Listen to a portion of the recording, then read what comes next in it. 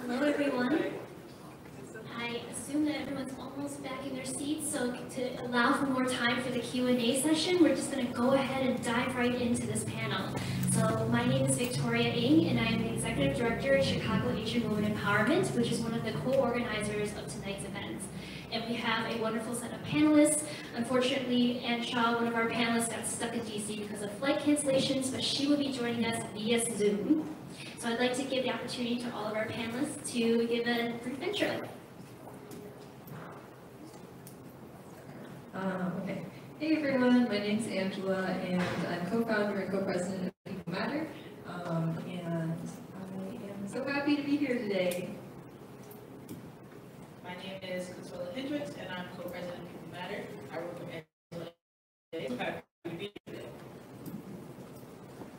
Hi, can everyone hear me? Apologies, I'm going to keep my mask on. I'm Karen Sue. I teach in the Global Asian Studies program at the University of Illinois, Chicago, so UIC. Hi, I'm Faith Lee. I am a rising 2L JD candidate at UIC Law, and very honored to be here. Ann? Hi, hopefully you can hear me. My name is Ann Shaw. I'm a civil rights attorney.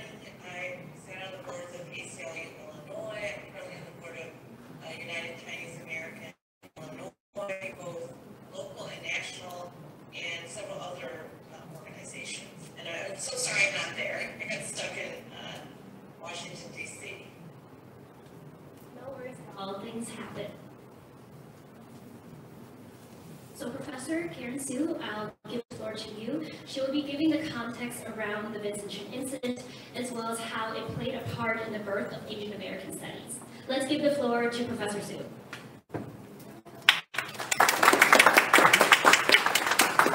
Thanks so much, everyone. I want to thank Victoria again for organizing this event, and all the sponsors, and fellow panelists, and all of you for being here tonight. Victoria invited me to provide a brief overview of what happened, just in case people were not able to come see the film. It seems like a lot of you have, and we're here to see most of it.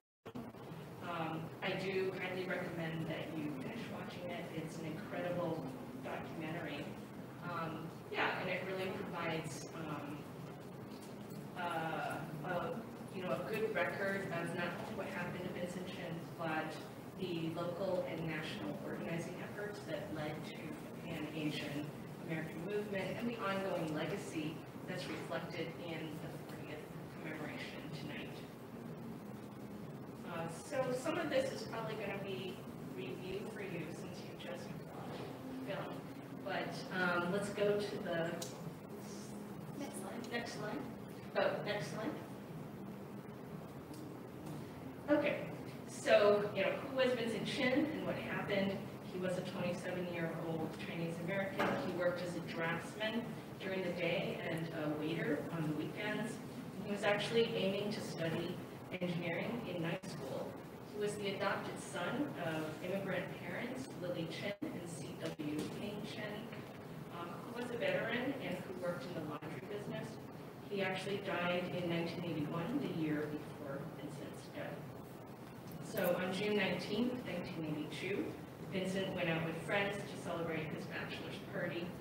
He was killed by Ronald Ebens and Michael Nitz after an altercation at the bar. Next slide. So to help tell a few more details of the story, I'm sharing some art pieces that were done by my students in an Introduction to Asian American Studies class at UIC last year.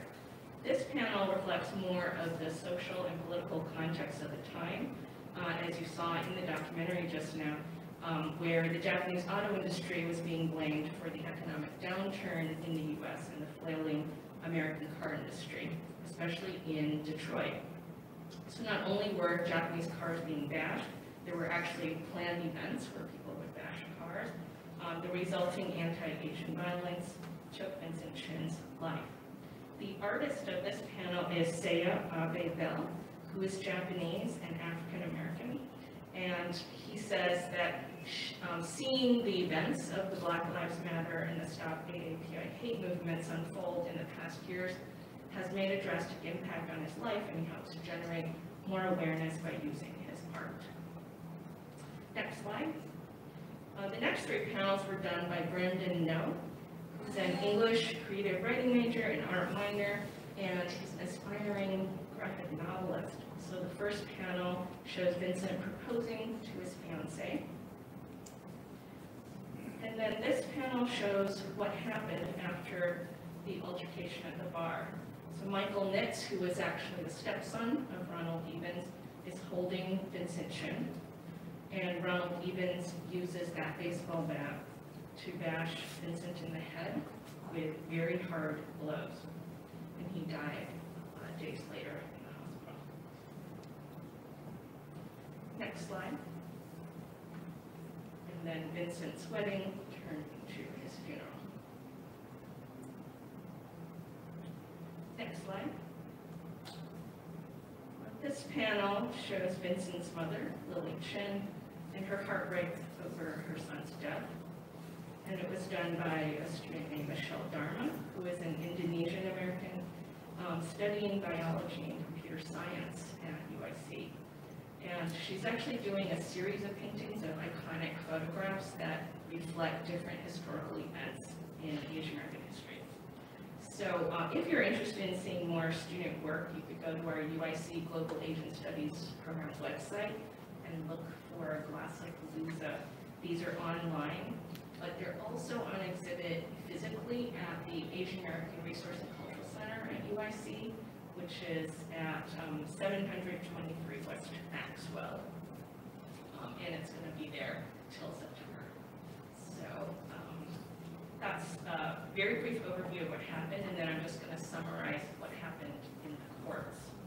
So with the criminal court trial, as you saw, Ebens and Nitz were only sentenced to 2 years probation and fines. There was no police investigation conducted. The bat wasn't even taken into evidence. No witnesses were questioned. And, you know, in the documentary, we see a lot of witnesses who could have been important witnesses. And next slide. The judge said these aren't the kind of men you send to jail. You fit the punishment to the criminal, not the crime. And the Detroit Free Press said the sentencing suggests that the lives of the killers are a greater value than the life of the slain victim. Then you see a little bit of, next slide. You see in the documentary the formation of a group called the American Citizens for Justice, and it was great to see someone addressing us tonight and telling us about that organization. It was established in March 1983 and became a Pan-Asian multiracial national organization to fight justice. They pursued investigations and organized protests, media campaigns. This was before social media, and that really made a difference and led to the U.S. Department of Justice and the FBI launching an investigation. I think they're also really important because it leads later to a group called the National Asian Pacific American Legal Consortium, and they began doing yearly audits of hate crimes against Asian Americans. They are now called the Asian American Justice Center. And I just wanted to note something about the name American Citizens for Justice. At the time, it was really an important point that people wanted to make, that Asian Americans were American, because the history of exclusion of Asians from citizenship and from immigration that has led to this idea that Asians are not American. Next slide. So in the American Citizens for Justice investigations, they found out that one of the dancers heard Ebens say to Chin, "It's because of you motherfuckers that you're out of work." Excuse my language. And in that context, that even though a racial slur wasn't used, it's clearly referring to Japanese or Asian people. And this became really important and a huge challenge to convince people that racism against Asians actually existed. And that's another challenge for Asian Americans with the model minority stereotype that posits Asians do not face racism. Next slide.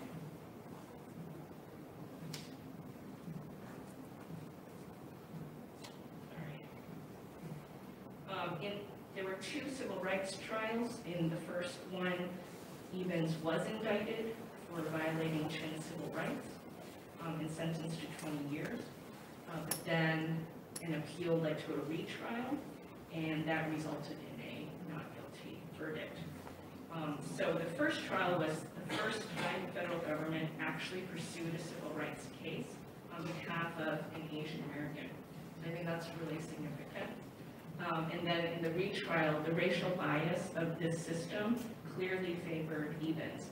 I'll just share one fact. Out of 180 potential juries in the jury pool, only 19 people had even casual contact with an Asian American before.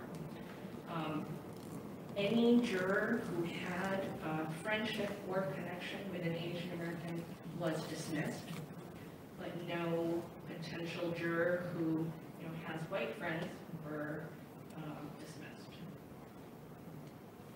Next slide.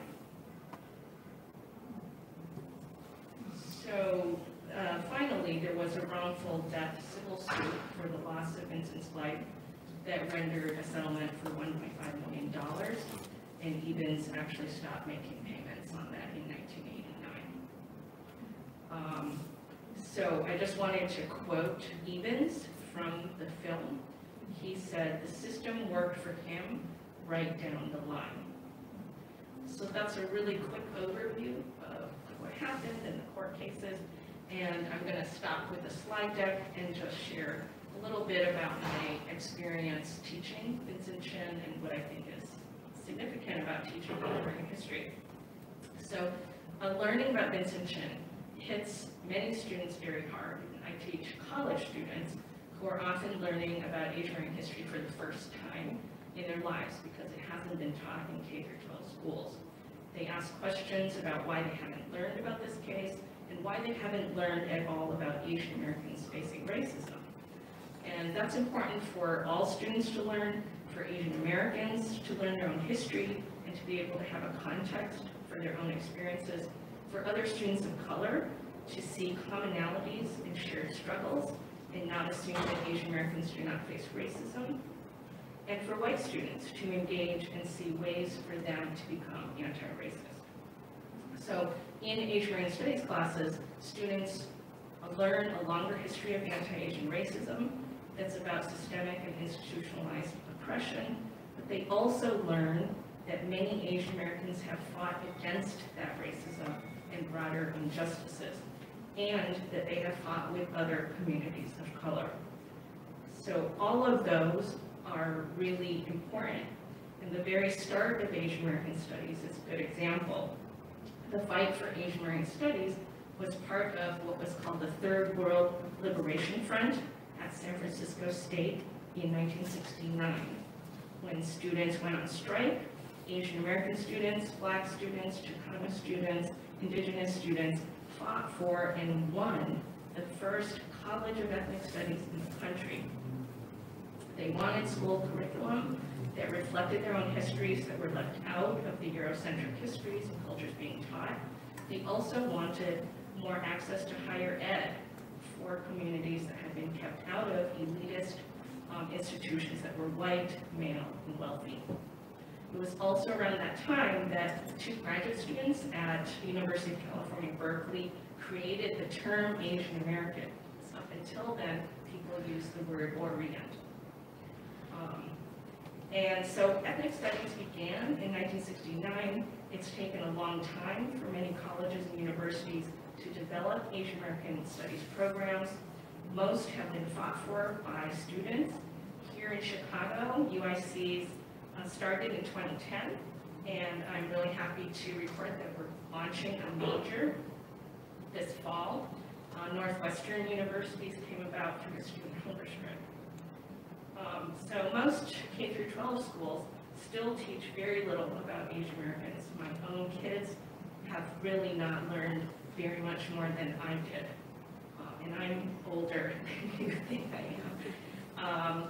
So it's really great that in April 2021, Illinois became the first state to pass legislation to mandate the teaching of Asian American history. It's called the Teaching Equitable Asian American Community History, or TEACH Act. And other states are also doing similar things: California, Connecticut, Ohio, just to name a few. And it's going to be a big challenge for how to implement this. There's a mandate, but there's no funding behind it. And the community is really scrambling to figure out how to get the word out to teachers and school districts and how to actually get the curriculum taught. So I just want to make a couple of more major points, if that's okay. One thing I think is really important for students to take away, and for us to take away, is that racism isn't about individual hate, but about systemic oppression. So in addition to learning that Asian Americans have and do face racism, it's important to learn that systemic history. And I think that also a lesson in the Vincent Chin case is that the difficulty in proving that Ebens had a racial motivation to kill, and the whole case having to hinge on that very fact, shows the limits of defining racism as an individual motivation. So, one racist man did not kill Vincent Chin. And that's why I also think the title of the film is so brilliant.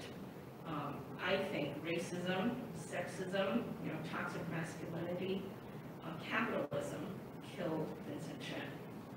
So only understanding racism as an exceptional phenomenon of a single racist individual continues to perpetuate the false idea that the U.S. system is not racist. Critical race theory, or CRT, which is being so maligned by those who do not want histories of racism to be taught in schools, is critical.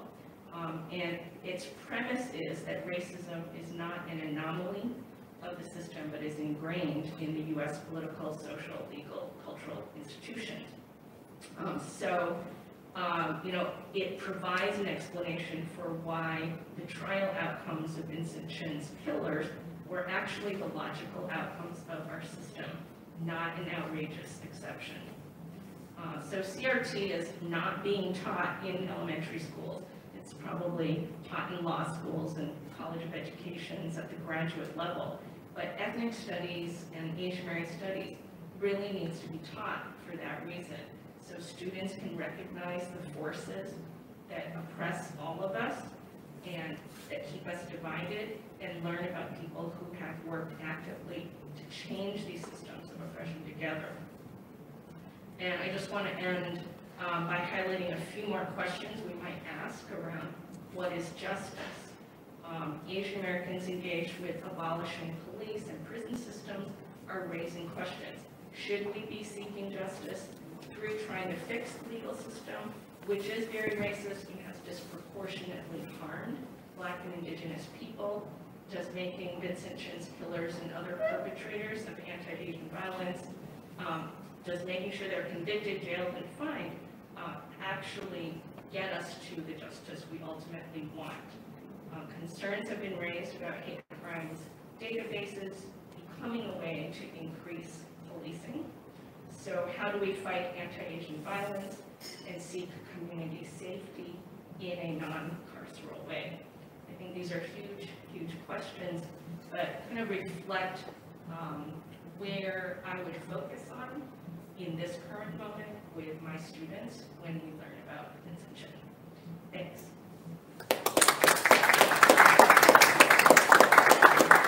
Thank you so much, Professor Sue, for setting the stage for us, providing a little bit more, a lot more context, really, about everything that happened and why it led up to what happened. And also, it's important to note that she mentioned that, yes, the TEACH Act is a success. It's a milestone that we should celebrate, but it also requires more funding to back it. So our educators are scrambling. That's one action item for all of you and for everyone that's watching on the stream, is to look into the TEACH Act, support your fellow educators, and encourage other states to enact their version of the TEACH Act and fund it as well. Thank you so much. So now I'd like to talk about one of the organizations that, so Karen brought up that in the early 1980s, there were various organizations that came about in the AAPI community, and one of them in particular was NAPALSA, the National Asian Pacific American Law Student Association. JD candidate Faith Lee is the president of the UIC NAPALSA chapter, and she will be talking about AAPI law students and what they've made, the community impact they've made, and the stances that NAPALSA has taken on recent injustices. Please give the floor to Faith Lee. First of all, I want to say I so wish you were my teacher at one point. That would have been really cool, and I would be further along than I am now. But thank you for that introduction. It was really great context to set up, I guess, what we'll talk about now. So I kind of want to first start off about the Asian American law student kind of experience. I can speak a little bit from the heart to that. So I'm like a non-traditional first generation law student. I think navigating a space that wasn't necessarily open or not a lot of representation in it, and like often feeling impostered in that space was initially pretty scary and hard for me, but organizations like APALSA really offered a sense of belonging and community to me. So APALSA really is just like focused on community building and really focusing on how to build power within our own community and then using that power to like build other communities as well. So I think, you know, these times are pretty tough, and being a law student, when it seems like all of our rights are being taken away, it's been a pretty interesting experience being a law student, especially an Asian American one. So when I think about APALSA, I just remember like how important community is and being able to work with other people who understand your struggles, like mentorship through that, and the connections you make through APALSA has been, I think, so important. Representation and seeing other people go through the experience with you and being able to process a lot of things has been, I think, what has helped me really get through a space that isn't necessarily all that welcoming. And so, with the rise of anti-Asian, hate, we have taken a lot of stances as an organization. Like Karen said, a lot of students are out there doing the work, and we have built a lot of solidarity statements with other like APALSAs in Illinois. So we connect with students at DePaul College of Law, Chicago, Kent, and in response to the rising attacks on like our elders and the shootings in Atlanta, we put out an open letter to the community and hope to like formally denounce like what Karen was saying, what we know like the root of the issue being is systemic racism and the anti-Asian xenophobic rhetoric that was rampant during the Trump administration. So we really wanted to take a loud stance about that. So with that open letter, we offered other students resources on how to report anti-Asian instances of hate, and then also we gave resources on how to be an effective bystander and intervene when you see something. I think, oftentimes not doing anything is like complicity in the situation is a hard skill and something that's not taught to people. So being able to connect students with that resource, I thought was super important. I think a lot of what APALSA does too is just a lot of internal hard work. So with the Atlanta shootings, processing grief and dealing with all of that, it can be pretty isolating. These things often are really hard to process, but I think it does a lot and galvanizes the community to come together. So we really practiced a lot of restorative circles in that time to have open dialogue about how we were feeling, and being able to be with other people in that moment was, I think, really helpful, even through virtual school. So being a space, also it's like a space for us to heal together too. Another thing we really are trying to work on, there's always more work to do, is kind of figuring out deconstructing and navigating all the internalized racism and all the issues in our community. So we are trying to partner with other organizations of marginalized people, so BOLSA, the Black Student Law Association, and ELSA, Latino Law Student Association. I'm a firm believer of my liberation is tied to your liberation, and it's been known that Asian Americans stood alongside other oppressed people. So I think we're trying to be mindful about standing alongside in solidarity to all other students who may be going through similar struggles that we are. We partnered with BOLSA to do panels and really talk through what it means, what colorism is like in the Asian community, and how anti-Blackness plays out, and how we can be better allies to the Black community. We partnered with ELSA during the Trump administration when there were ICE raids on ensuring that students from immigrant families and their families had access to Know Your Rights campaigns. I think that's a lot of what we do. I just want to say that I really do lean on this community. It's such a movement to be together, and they brought me here, so it's pretty cool. Thank you so much.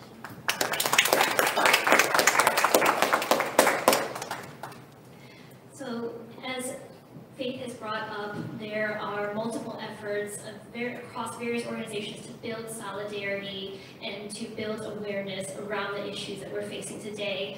And of those many issues is the idea that hate crimes are not being processed as hate crimes.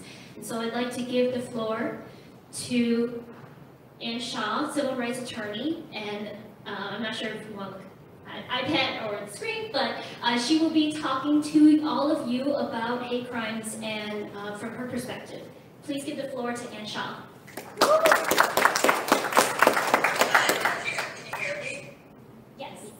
Okay, so I actually didn't know this talk about hate crimes, but what I can tell you is, so I'm in Washington, D.C. right now for an organization called Demand Justice, and we are working on judiciary reform. And as you can see in Vincent Chin's tragic case, we had an issue with the judiciary, but as the professor said earlier, the root of the problem goes deeper. And so today I did, and if you have a chance to do this, I did visit the National Museum of African American History and Culture. And the reason I bring this up is because they had a special display, and since you're all in Chicago, where I wish I were right now, is the Emmett Till case. And so I went to go see it because they have a special exhibit, and they actually have his actual casket on display there. And Emmett Till, for those of you who don't know, was a 14-year-old African-American boy from Chicago, and he was visiting family in Mississippi in 1955. And he was accused by a white woman of talking to her, and some people said he made a whistle at her. As a result, he was brutally murdered by her relatives, and there was a whole trial on it. And of course, what do you think happened? It was an all-white jury, 1955, there was no justice. But what was very striking about Emmett Till's case, which when I read this, knowing that we were going to talk about Vincent Chin on the 40th anniversary of his murder, was how similar it was. And And I have to point out Vincent's mother, Lily Chin, because she is a true civil rights hero. So Ebens' mother, Mamie Tell, who you may not realize, but she was the one that insisted on bringing her son's body back to Chicago and having an open casket and making sure the world saw what was done to her son. And that sparked the modern African-American civil rights movement. It inspired Rosa Parks, inspired so many people in the African-American community to go forward because it was so horrible, the injustice, everything that happened. And I'm sorry I wasn't there earlier, and I'm not sure this is covered, and this is why this is such an important situation to me, what happened with Vincent Chin, because it inspired me. And it also, what Lily Chin did was she wasn't going to go quiet. She became the face of it. She wanted people to know how her son was murdered, how there was no justice. And the Black community was instrumental in supporting our community. And what happened to Vincent Chin is also marked as the beginning of the modern Asian American civil rights movement. It is not a coincidence that a lot of Asian American named organizations started in the 80s, such as, believe it or not, the Asian American Bar Association in Chicago, which was founded not long after Vincent Chin's death. Also, the National Asian Pacific American Bar Association was also not only incorporated in Chicago, but it was partially also funded by our Chicago ABA people in the 1980s as well. And then there's also the rise of Helen Zia, who I've had the very fortunate luck of meeting and speaking on some panels with about it. And she is also a great civil rights leader. She was right there. Jesse Jackson came to Detroit to support the Asian American community and organize. So this goes very deep. The hate crimes, I think it's very, very important that we do label this what it is, because we need to, as a society, acknowledge why these murders are happening, right? They're happening because of this, what we say, this kind of idea or philosophy or the roots of white supremacy. And what does that mean? That means that you're okay until we feel like that you've infringed on us. And that's what happened with Vincent Chin. That's what happened to Emmett Till. There's a sense of scapegoating. And that's what's happened in the last couple years. And there are organizations like Stop AAPI, working in conjunctions with AAJC National, which is the Asian American Advancing Justice National, where they actually are documenting these things. And I apologize if you guys have already covered that. And it's the first time really of documenting these crimes, and it's very hard to do. But in order to document, that meant many Asian Americans actually went and reported these incidences and actually answered surveys, which is, believe it or not, it's huge. They actually have people come forward in our community to actually report these things, because we need data in order to prosecute these things. And I'm sorry, I can't see what the other speakers are, but I think the professor had mentioned, or maybe Victoria, you had mentioned that part of the difficulties with hate crimes is they're not easy to prosecute. I think there is a sense that I don't know how to say that. I feel like a lot of people in our country they don't take it fully seriously, right? Because they look at it like it doesn't affect them, and so it is an issue. This is why the judiciary is so important, and why it needs to be reflective of the community that it serves. It needs to come from the community, because when we have judges who kind of come from the community, who have these lived experiences, see it for themselves, and they have that empathy, and they're able to apply that in a way that actually serves justice. So, but they are not easy to prosecute. I do appreciate that our current president, President Biden, actually signed several laws strengthening Asian rights.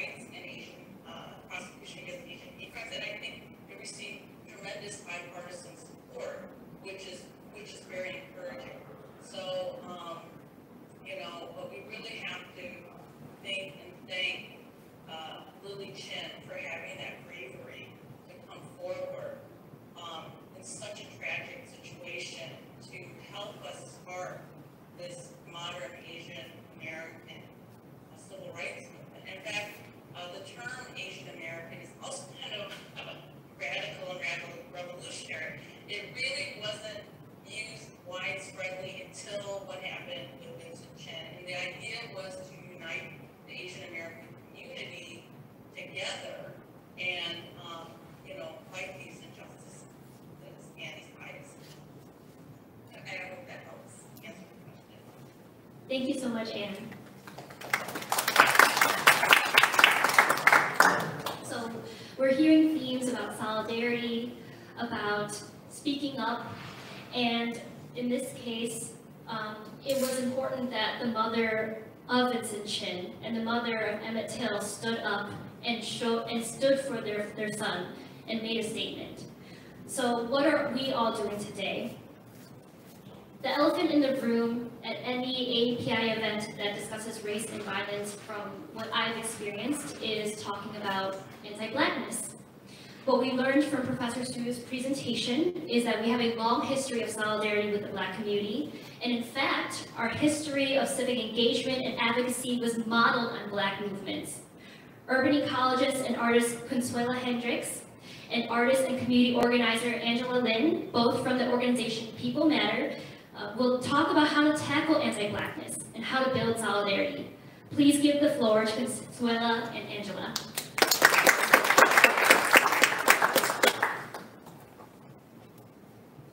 So thank you everyone for coming here, and thank you all our panelists, Victoria, for inviting us.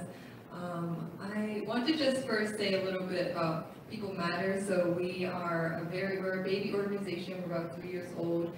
We sort of are centering in Chicago's very own Chinatown, and the reason we're doing race relations work, and the reason for that is we believe that Chinatown is a really key component in racial healing across communities of color and white communities, and that by working through Chinatown and tackling anti-Blackness in Chinatown, we can really make an impact on a lot of communities of color, just like Black, Brown. We can do a lot of racial healing among all communities of color, because Asian Americans have often been used as a wedge to, divide Black and Brown folks. Further divide them and further marginalize them at the benefit of white supremacy.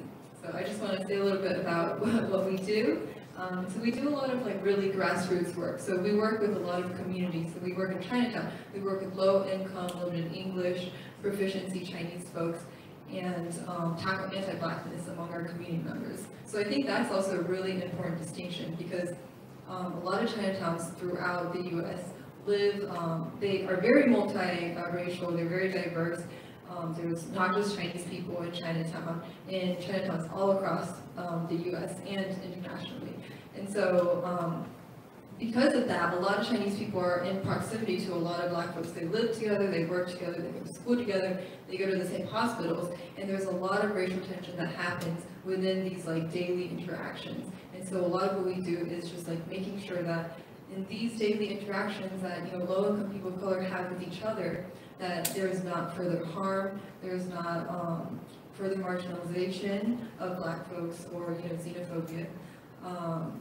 And so yeah, I think that's a really important part of what we do. It's very grassroots and among people who are really most marginalized by systems of white supremacy, xenophobia, and classism. And I also want to say that I really consider myself the brawn and consider the brains of the whole operation. So I learned so much about Asian American identity through Consuela. And when I first started organizing in Chinatown 5 years ago, she was there for much longer, way longer than me. She's a fourth generation. You can talk more about yourself, but she has been in Chinatown for way longer. And she was really a mentor to me in doing race relations work and even organizing work when I first came to Chinatown. So I just want to pass it to you. Thank you. Yeah, definitely.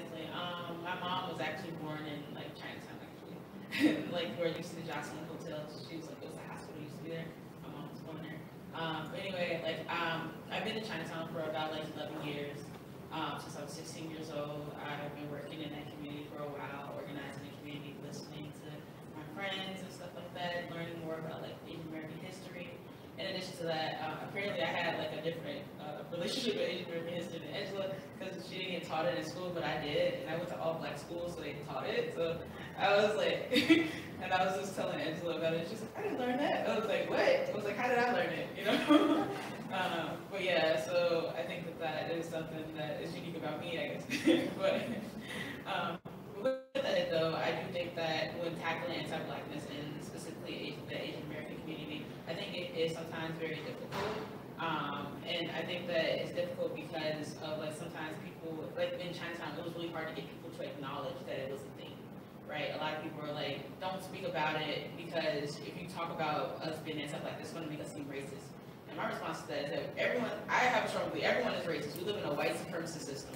It is no way that you can make it out without being racist. If you're the one racist person out of millions and billions of people, then congratulations. So, like, seriously though, like, there's no way to make it out, right? And so I would talk to like our like elders in the community and like talk to them like, we have to acknowledge this, right? Because we have like black people in the community like sacrificing their like daily lives just to be here to teach Chinese kids, to help Chinese seniors, and just doing all these things for the community. But at the same time, you're willing to run them out at midnight or at like when the sun goes down, right? And oftentimes Chinatown does feel like a sundown neighborhood, right? And unsafe for black folks to even exist in. And I think that the part of the work we do is like having these conversations with folks, making people think in a different way, showing the connections, showing the ways that we can build solidarity, showing the ways that lines can be drawn to, and showing the humanity with one another too. Because I think that a lot of times humanity is lost in a lot of these conversations. And our job in Chinatown, and specifically like in other neighborhoods too, is to build that bridge.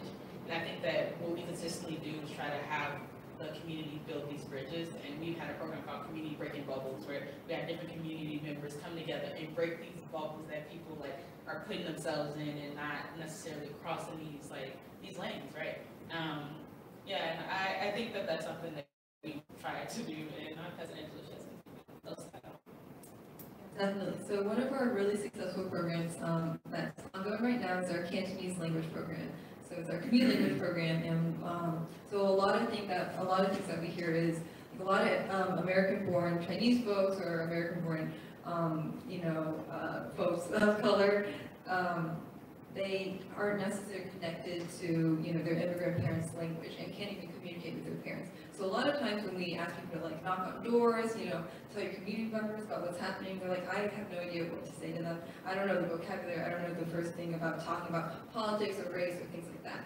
So that was something that kept coming up. So that's why Vincent invented the community language program, where we teach people how to speak in Cantonese, talk about their mental health, tell their stories, talk about race with their family members.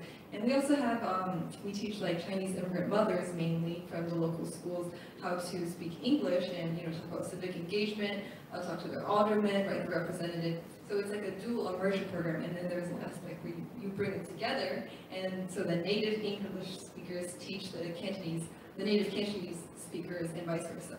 So it's like a very intentional program that bridges language barriers among community members of color, bridges language barriers among Chinese Americans and their parents, as well as builds community.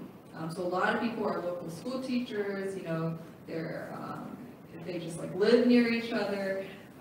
So that is something that, language, like being able to, I think for Asian Americans speaking, myself as Chinese American, it's really important for us to talk to our community members and to be able to like have that conversation and have a really deep conversation. And also with that, we need to know like our own histories, we need to know our parents' history. My mom personally was, our family was like persecuted in the Cultural Revolution, so they have, trauma with war and things like that. And so also being very trauma-informed about that and connecting that to, Black liberation. And oftentimes with my mom it would be like, oh, we work so hard, and like Black people don't work as hard, or why did we get here and they can't get here? But then there's a whole history of systemic racism, anti-Blackness behind that, And so being able to talk about that to her Chinese and talk to community members, any community member I see on the street about that, that's just a really important aspect to, protect the Black folks in our community, who give their entire lives to Chinese communities. So I think being able to talk to your community is really important.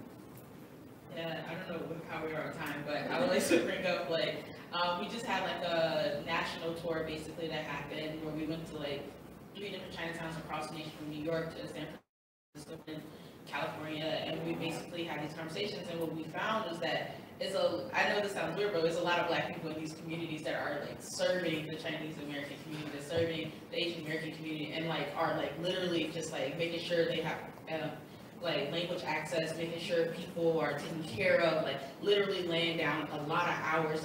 So many people are nominated, and they were hey, they're putting in all this time to support the community, and so we even have this program that we have this celebration we have each year is called Black Heroes of Chinatown, which celebrates Black folks in Chinatown, and I think that a lot of times people are why do you have that? That doesn't make sense.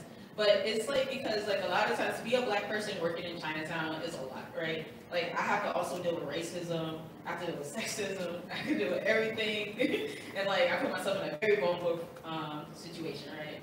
But also I believe in our liberations are tied together, right? Like Faith said.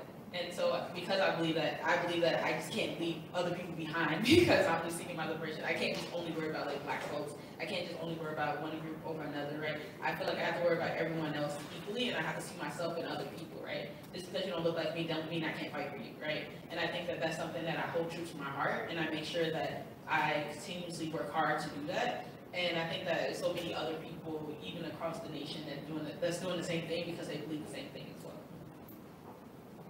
Hey, good morning, Consuela. This is Ann again. Real quick, I forgot. First of all, I totally hear you, Consuela. I actually co-founded an organization, a national organization called Women of Color Coalition. I totally forgot about it.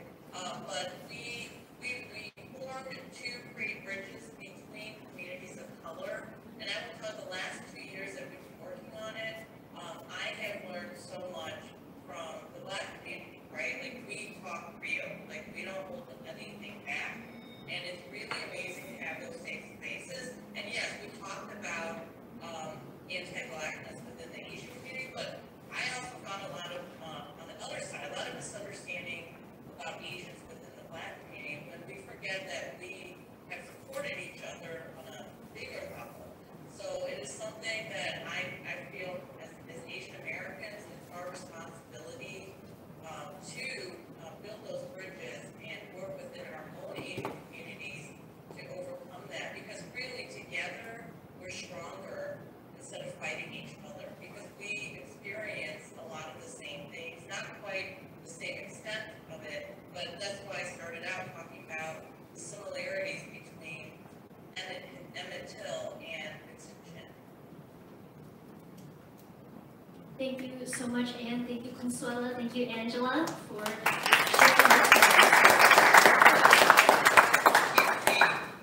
I think what we're seeing time and again is that people's stories are important to listen to, and it's important to recognize that there are internal biases amongst all of us, no matter how you look on the outside.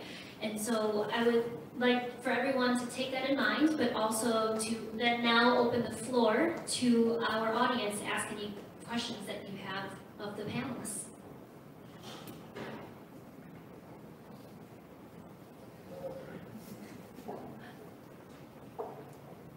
I think you talked a little bit about how you ended up in this chair, but what brought you to law school? You like an admissions counselor or something? I find that, well, I was an educator for 7 years in the Chicago law community. That was my co-teacher who just asked the question. So I felt that I've always been interested in service, and I think, like Consuela said, I've always been, I always held true to my heart that I see my humanity in everybody else's, and everybody else. So I find a lot of energy in community organizing spaces. So, when I had free time, I would be in like social justice spaces, and that felt really invigorating for me. So I felt like I wanted to make like a direct impact on like the legal system, frankly. So I just get excited about prison abolition and stuff like that. So I figured, I guess I'll go to law school because teaching was really hard. So I think my goal in law school is to, do what I can to, get rid of the carceral state and like redefine what justice looks like. I don't have an answer for what that looks like right now, but I think I'm just trying to do a little bit of work each day to work towards that.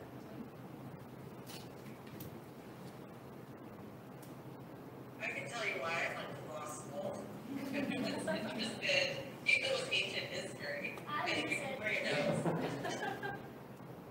I wasn't actually going to go to law school because I'm like, I don't want to fight for a living. But my father actually was the first Asian American supervisor for Department of Children and Family Services in Illinois. He was discriminated against, and he was told to his face because he was Asian and he had to wait his turn. They didn't think he was going to do anything. Well, they didn't know my dad. So he actually filed a federal lawsuit and he won. And I was just about ready to figure out, what am I going to do with my life? And then I saw what happened to him, how hard he had to fight, how brave he was to do it. And I said, I want to do that. I want to represent people who don't have a voice, and I want to fight for them. So I went to law school to be a civil rights attorney, to help other people. I still can't believe I'm still doing it. I didn't even think I would make it into law school. It was really hard, but I'm actually really happy with practicing law. We actually do need more women of color, Asian, across the board. In the last few years, we've lost so many women and people of color matriculating law school. So I am so psyched that Faith is the JD candidate. It's like, and I used to be like, I don't go to law school, it's so awful. But the reality is we need this representation. Just to give you a little taste, 80% of lawyers, I think this was a few years ago, are largely white and male. But 80% of our country isn't that. And it really impacts who ends up going to the judiciary ladder, who is arguing for making decisions, and even representing people, right? So a lot of my clients are a broad spectrum, but I do represent a lot of people in the Black community and the immigrant community because I take the time to listen to them and understand where they're coming from. Thank you, Anne. Yes. What are some small steps we can do each day to tackle anti-Asian hate and racism?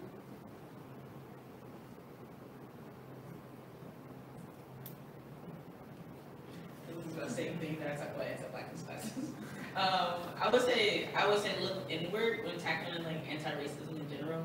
Know your history, right? I think that a lot of people need to connect to their own personal history because you can't write for stuff that you don't know, right? Connect to history. And also, I would say have conversations with friends and family about it too, and keep like building community around it.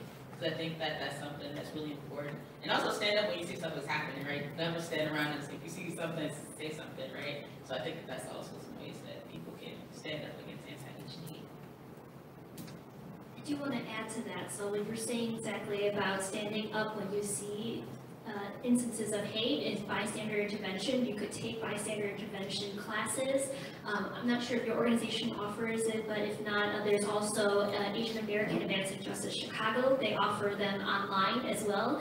So learn more, be prepared for when the moment does happen, and if unfortunately it does happen, then you'll be ready to be a helpful bystander. I'm just gonna add in, like, wherever you live, maybe look at what's happening in the schools, in your neighborhood, in your community, and see if they are teaching Asian American curriculum, and maybe work with other people in your community, family members, students, to look at how to get that to happen. To add to that, so the TEACH Act, as you mentioned, Asian American Advancing Justice Chicago also has a webpage on resources that educators could use. But even though you're not, even if you're not an educator, you could still reference them. And also, you could reach out to your local library and make sure that they're stocking more racially relevant and important books and media about the issues that we're facing, so that everyone from young to old can access them accessibly.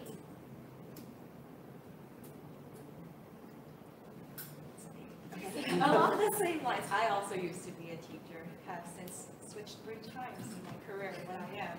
But I know the TEACH Act is in service, established, and I was born and raised in Boston, and Massachusetts is well known for its well-established institutions, and I feel like they're light years away from Illinois at this point.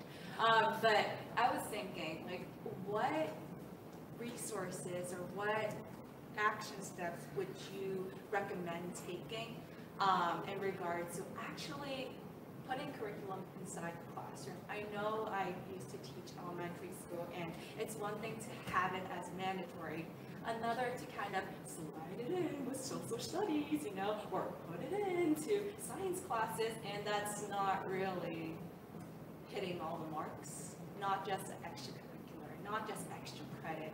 So thinking about that, I know that was a long question. Any tips or suggestions?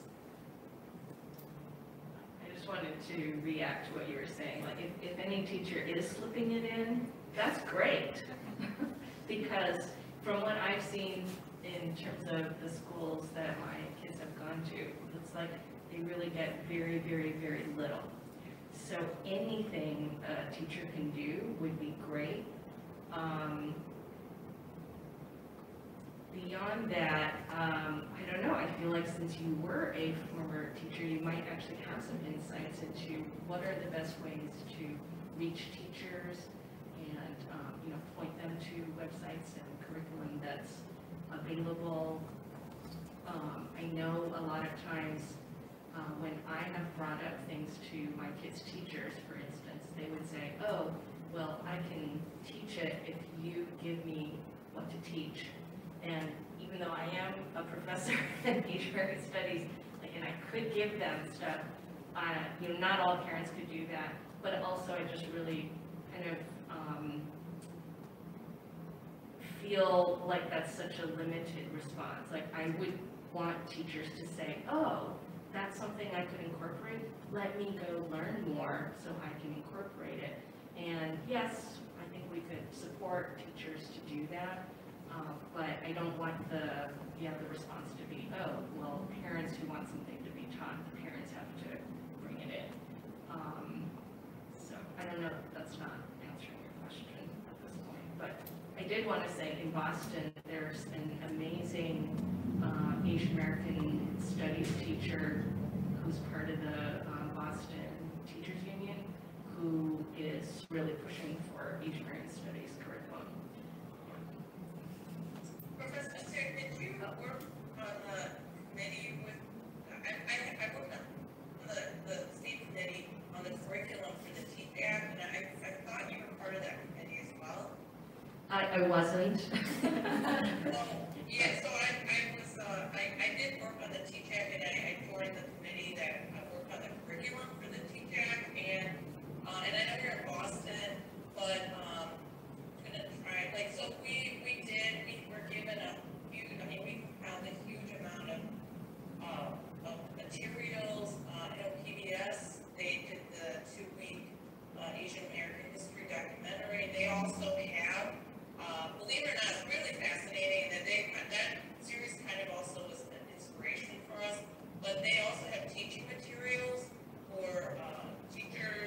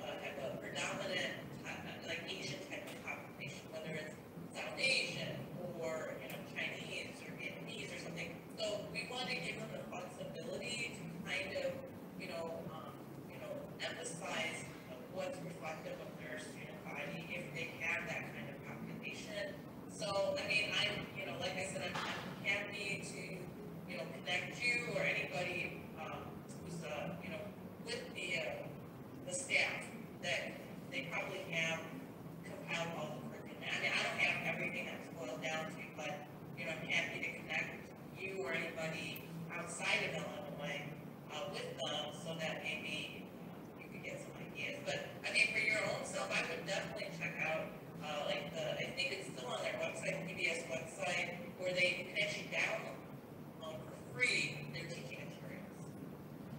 Right. This is Karen again. Yeah, if you go to Chicago's Asian Americans Advancing Justice website, the curriculum that's been put together is available. And there are actually other organizations that are doing lots of teacher workshops. And if people are interested, you're welcome to also email me and I can put you in touch with some of these organizations. But I was just thinking, like, I have a lot of friends who do just ask their kids' teachers to say, I'm going to come into the classroom and teach something. You know, I haven't actually done that. They have. There's also friends who are running for school board, right? So there's a lot of ways you can get involved. I just think it. I was going to say, like, but yeah, I do teach a lot of classes, but it's more like in an informal way, like pop-up education classes. But definitely, I teach this class called like Yellow Skin, but it's more with the combination of like through a Black historical lens, and also it does it through like teaching. The class is like, I don't know, but it's like teaching like Asian Americans their history through like a Black historical lens, which sounds weird, but it's like a lot of our history like lines up together. And I guess I found like new ways to teach people about history through things that they're interested in. And the same thing I did one for like the Latino community as well. Like we talk about like the workforce and like from I guess my thing is like my names for my classes are very thought-provoking or salacious, but from Mammy to Maria, that's what it's called. And this talks about like the story of domestic workers in America and like how that relates. So I guess like I try to do like a combination of both, like, or not a combination of both, but you know, like something that's interesting, like a topic that people don't really think about, and then another topic, and I add it in, and then like people are really interested in the class. And I think one way to do it is through like pop education too. So they necessarily have to have it in school, but you invite people to come to you to learn too. And I think that that's another way that you can have like kids do it after school programs. Like I talk to a lot of my like Chinese students about like their history and stuff like that. And I talk to Black students about like Chinese American history too. So like I think that it's different ways that you can have these conversations, and like even in an informal, non-institutional way. So. Yeah, and I would add that I think that like I feel like I went to elite like college, like high school, all this kind of stuff, but I feel like my education didn't really start until I graduated and I started working in Chinatown. I feel like that's when like I learned so much about myself, my history, and like, you know, the world. So I do feel like there is something to say about like well, education outside of institutions, but also I think just oral history from your parents could be like that's what textbooks can't capture, you know. And like from, you know, like old Black folks on the street tell a lot of things that like aren't in textbooks that are very true, or, you know, like captured truths. And then I would also say that, you know, the whole education system, at least like if we're talking about Chicago public schools, has so many ways that it fails students. I mean, currently the Board of Ed just had their budget vote, you know, yesterday, and a lot of schools, almost, I believe every single elementary school in Chicago public schools will have budget cuts, funding cuts. So, you know, in Chinatown, we're losing $500,000 for just one school. And so, you know, even within the school systems, it's really hard because you have to do with like funding and like, you know, like how can you support the teachers? Are the teachers going to get cut? You know, like all these things.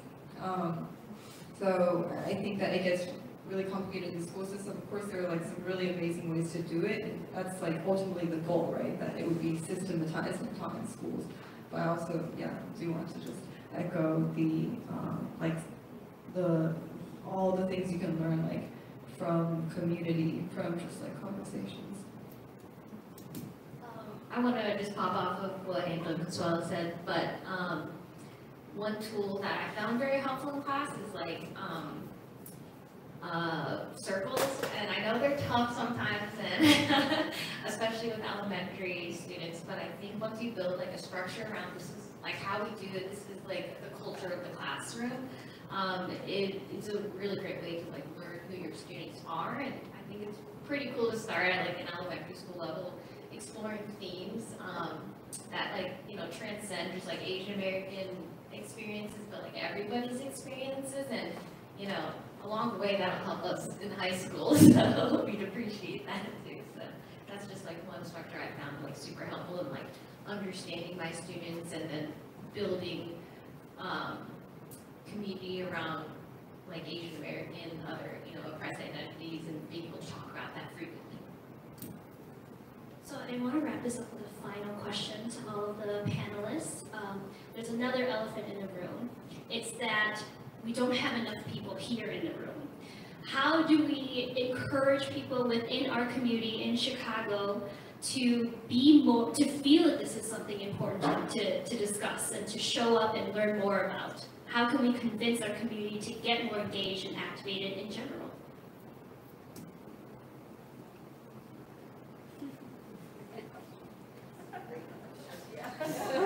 My friends are here, so.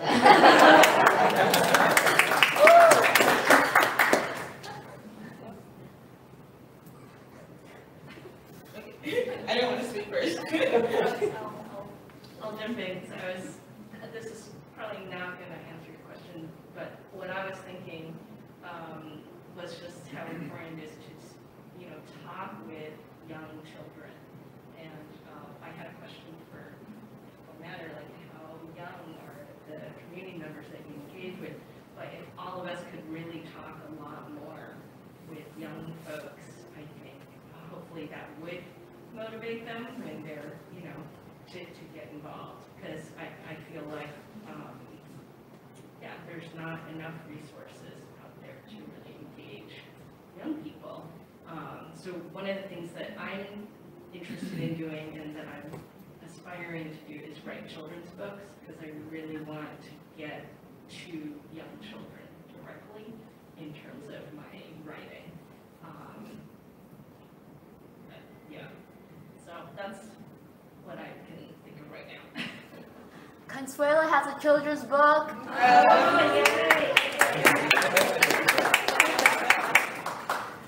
That's what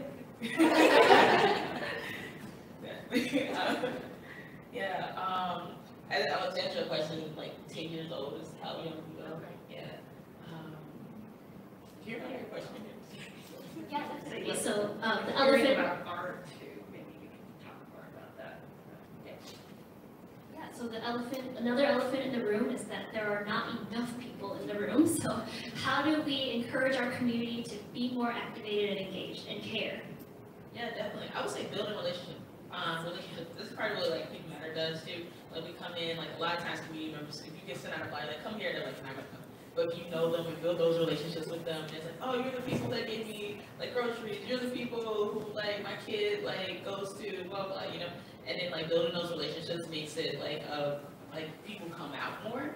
And I know it's like it's weird, like is everybody a friend in the room? Like probably not, but then they invite friends and they like ask other people out. And I think that that's like one of the things when it comes to building community. And I think that like inspiring other people out, like, inspiring other people as well as like getting the word out, as well as like tapping into other organizations too that may have those people who already are interested. So I think it's a lot of like, specifically because I'm not working in China, but there's a lot of like Asian Americans specifically who are interested in social justice work and just don't know where to get that outlet at. And they want to like explore themselves and explore like the world around them, especially with their identity. So I think that like just tapping into that market of those people who want to like come here and like really be in the space, I think that this place can be packed. So yeah. Well, I've been organizing for a long time. I will tell you, I remember in law school, right,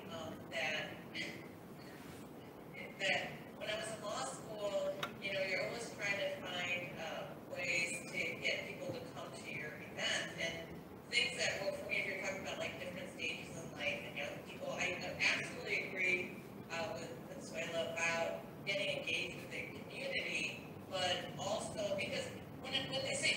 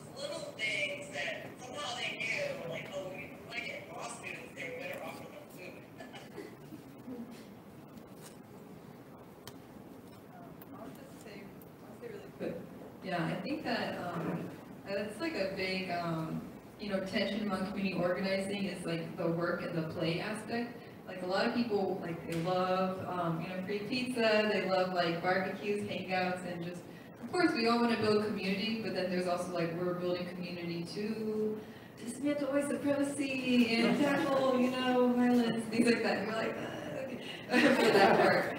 And so, but I do think that, so it's like a balance, but then I would also say that it's like a very long-term thing. So, I mean, this one organizer that we talked to, Alex Tom from Chinese Progressive Association in San Francisco, was saying like when people come into the org, he says like, are you on the 1-year track, 2-year track, 5-year track, 10-year track? Like how many years do you want to be doing this work? Or like consider that, like how many hours do you spend on anti-blackness work? Like what really is like people's commitment? I think that like to be really committed to this kind of work, it is like a really long-term, really intentional, like I'm doing this, I'm fighting injustice. It's and it is a long-term thing. So I think that like as like these, and Victoria, you are building it too. So it's like the more like the second screening maybe would be like a packed room, like the third screening, right? Like really the like repetition and like the time that it takes to build community is really like underrated, I think. I totally agree. Yeah, like repetition, just keep doing it, because like if you do it like every year, then people like who are here will spread the word like, oh, I went here last year, blah blah. And like I think that like also like building the brand behind it, because I think this is like maybe the first time doing it, or maybe you did it another time and it just didn't work. But like it's like I think like building that community around it, like talking about it, having conversations leading up to it too, like different sessions leading up to this big conversation, right? I think these are, I'm a programmer, I do programs at my job. Do all the programs. But yeah, that's a way you can do it too. So yeah.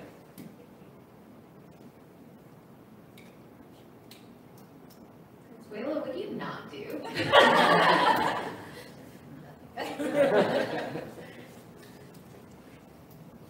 Yes. I made a bit of comment because I believe that hate cannot drive out hate. So we need to be compassionate and more understanding, and only love can cure hate. Right? So thinking back, if I were Vincent Chin, if they make fun of me or talk about bad language, I would just walk out. He would have been still living, but it was confrontational. He says, why should you call me name?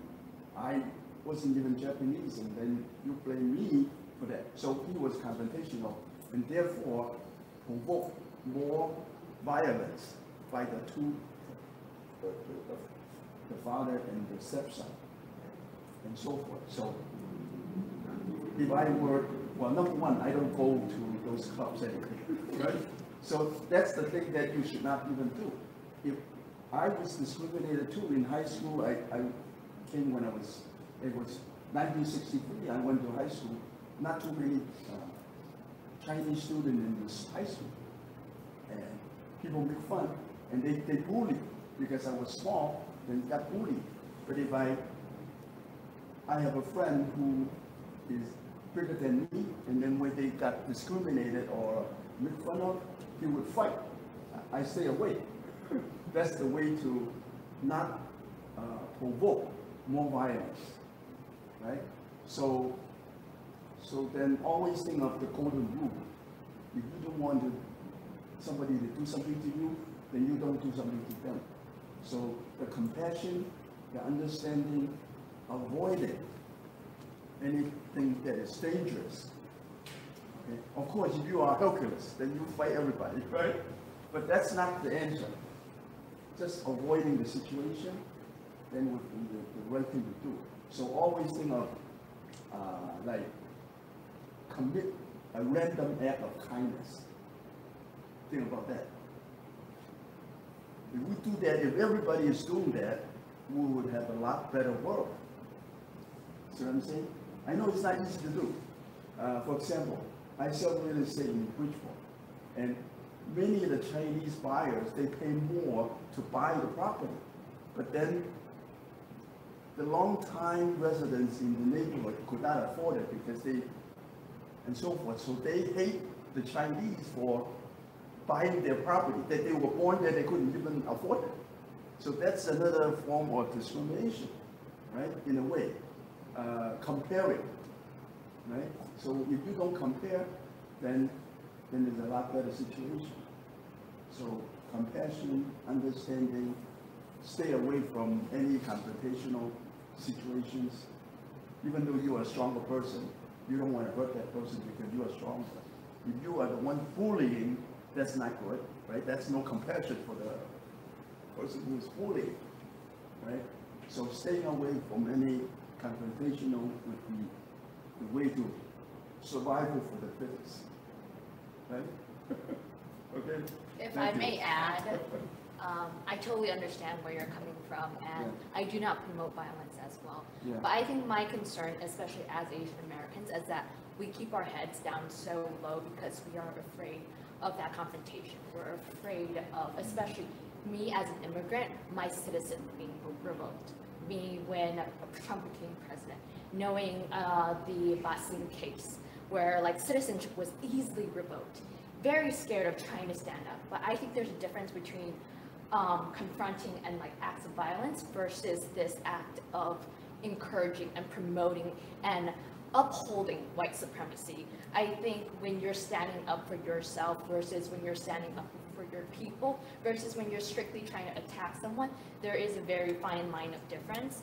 And what I do agree with, like Vincent did not have to come and attack someone for, you know, being racist towards him, but at the same time, there is, I fully support the aspect of trying to stand up for the people who he was a citizen, for his dad who was a U.S., part of the U.S. Army, and who sacrificed his life and his generation's life to make a difference. And I think that is self in terms of even my aspect of, you know, providing, you know, upholding my elders. I do not want my parent who sacrificed their life to be in America to be disrespected like that. And thus, even though I do agree strongly with what you mean about that, violence is not the act and not the answer. I think when violence becomes the only thing that you do, and not saying that, you know, what was justified, but violence is also a form of resistance against the systematic issues that have been at place. And I think that's where revolutions come in. I don't know if you guys have anything to say about that. I would say that, I think that sometimes, like, I think that, well, I guess I'll quote one of my teachers said, like, when has anyone ever gained freedom by appealing to the morals of the oppressor, right? And I think that if someone was morally righteous, they wouldn't be oppressing you, and no matter what you do, they still would oppress you. So it's no way for us to really figure out what Vincent never been murdered or not. What if that guy was just like, I was going to murder him if he turned away, I was going to murder him if he loved, blah, blah. And I think that, you know, as a Black American, I can even talk about, there's plenty of times Black people walk away from stuff and still get killed and murdered, right? Still get hung on a tree and people eating that, you know, picnics afterwards, right? And I think that I think sometimes it's easiest for us as people of color to blame ourselves and say, if we did something better in a situation, we would never have been harmed. But in actuality, the system is violent. And regardless of what we do, we will always receive some type of violence because of whether we hold our head down or we hold our heads high. And I think that that's something that is hard to deal with as a person of color too, because you have to be like, maybe if I never said this, and maybe if I walked away, maybe blah, blah, blah. But it's like, you're always a target because you're a person of color. You don't look like them. You're not white. You know, you're never going to be them. And because of that, you will always receive violence because of that. And even when you try to reclaim some type of land and some type of like reparations for your freedom or your liberation, you will still get violence towards you. Because there's so many Chinese Americans and Asian Americans that receive violence in this country based on them just existing, but also like even with California and gold rush, during the gold rush and stuff like that, like, you know, building spaces and like building community around there and still being like massacres happening in that area and them being killed and murdered because white people felt like they were taking their land, right? And I think that just keeping in mind that, I don't know, I just feel like sometimes, like, I think that the emotion you feel is very relatable in the sense of like, you know, as people of color, I think we blame ourselves a lot, but I think that we're ultimately not responsible for the system that we are placed in. I just want to make I'm sorry, did I cut somebody off? By all means, go right ahead. So I have to say this because we've done studies on this, juror studies. We can't, people will put themselves in the place of the victims, and it's a survival mechanism in our own minds where we're like, well, we could have avoided this by not doing this. But the reality is, to seek real justice in this country, we can't do that. We have to fight against that instinct, believe it or not, and look at what did the perpetrator actually do, and not look at what the victim might or might not have done to provoke it. And to Consuela's point, exactly, it doesn't matter. I mean, we have seen for decades, I'm going to just say it. We've had these these mass shootings, right, largely done by white males. And there's a meme that's been going around which shows that all these guys are brought in like alive, right? And they shot them, they killed a whole bunch of people, and they admitted it and caught red-handed. And then you have a meme with all these like black people who were murdered for what? Just sitting in their car, in their backyard on their phone, having a picnic, sleeping in bed, doing nothing. So the point is there's a lot of this country built on violence. We have to stand up. People like, my own father who stood up. It is very, very scary for normal people to fight their case in front of a federal jury, let alone someone who is an immigrant from Taiwan, right? And so, because he did that, he inspired so many people, including myself. Like Lily Chin, she could have just quietly buried her son and not said anything. Or Amy Till, whose son was brutally murdered, and then neither of them received justice. But she's like, I'm going to go out there. I want everybody to see what they did to my son. So, unfortunately, going back to Victoria's earlier question, for some reason, something drastic has to happen. And ordinary people have to do extraordinary things in order for us to move the needle. And I didn't want to be so dark and say, well, Victoria, when something really bad happens, somebody dies or whatever, then there'll be more people show up. Because for most people, it's like things don't really matter until it directly affects them. And somehow we have to get into those communities, repeat ourselves, keep working on it, to show them that they can make a difference, that they are the voice. So I do firmly believe that love prevails. I agree with you and that we should always project goodness and helping others. But at the same time, we also have to protect ourselves and defend ourselves. And part of that is sometimes being brave and putting our shoes, ourselves in the place of the victim and looking at what the perpetrator has done, more so than what the victim could have done, because it's pure speculation and it doesn't lead to justice. So that's just my thought. Hi, I agree as well. I think that anti-violence is definitely the way to go. I speak as a biracial person who has white privilege in saying I think the bigger issue here is that this act didn't happen because Vincent spoke up when he was defending himself. It was not because they were combative. It's that no one stepped in. It's that the judicial system didn't create justice. It's that we as a people didn't make a big enough effort to be upset and be outraged and make change for it. And the fact that this room isn't full of more people trying to learn and educate themselves is disappointing. So I think that ultimately it's not about the Victims Act or the Perpetrators Act, it's the fact that we created a system that's allowing it to happen and we're not doing enough to stand up for our fellow man. So I agree, nonviolence is the way to go, but I also think that had a bystander came in or had someone intervened or said anything or testified or done more rather than participate in these videos about how they're upset that they missed Father's Day, I think we would have had a different reaction and it wouldn't be something that we have to continue to battle every day. But I don't think that, I think if you are in that position or any person's in that position, you should do whatever you need to do to feel safe, absolutely. But I don't believe that it's by the act of Vincent standing up for himself that brought this on. It was just what he felt he needed to do, and unfortunately, we didn't do enough to protect him.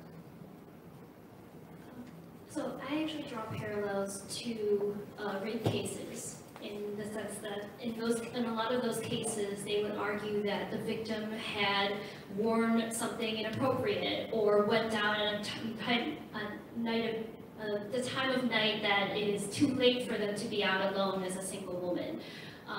Or that they went to a place that was dangerous and therefore they placed themselves in a position to get drunk and be drugged and then be raped.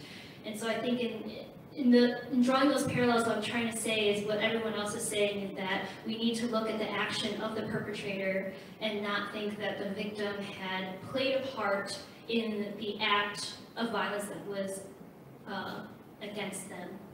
So I'm not sure, Priscilla, did you have something else to add?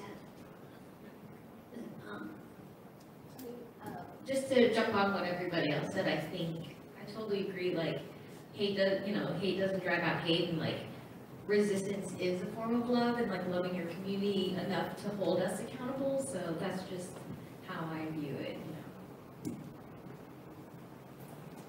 I just wanted to say that people did do something, right? And that's why we are here.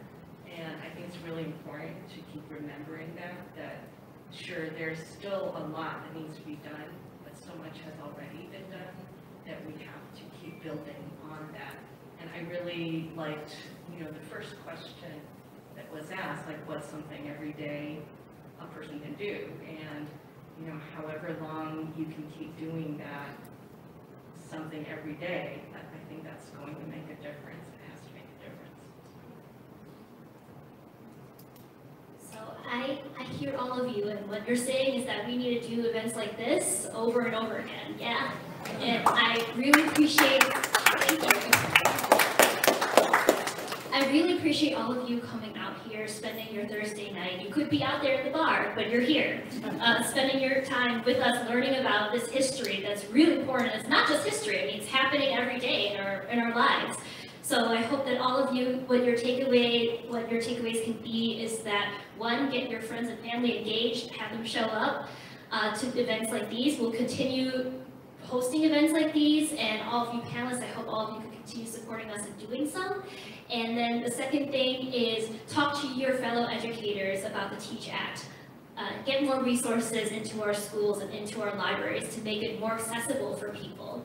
And to talk to your friends and family and have conversations in languages that they understand and in the context that they can understand, to build relationships, genuine relationships with your community, so that they are more likely, more willing to care about these issues and to come out with you to events like these. And so, on behalf of all of our partners from Chicago Asian Women Empowerment, from Asian Justice Movement, People Matter, and all of the partners listed in our flyer, we appreciate all of you for coming, all of our panelists, and the Wing Chicago for being such a gracious host. Thank you so much for helping organize all of this. And we look forward to seeing everyone at our next event. Thank you.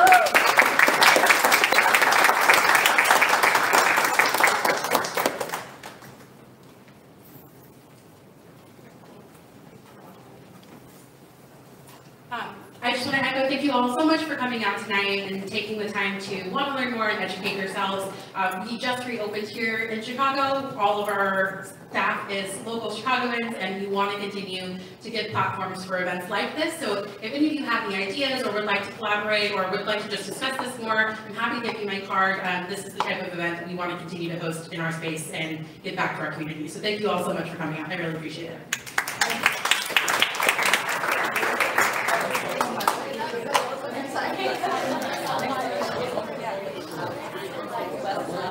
Absolutely. Yeah, I was just trying my phone. Yeah.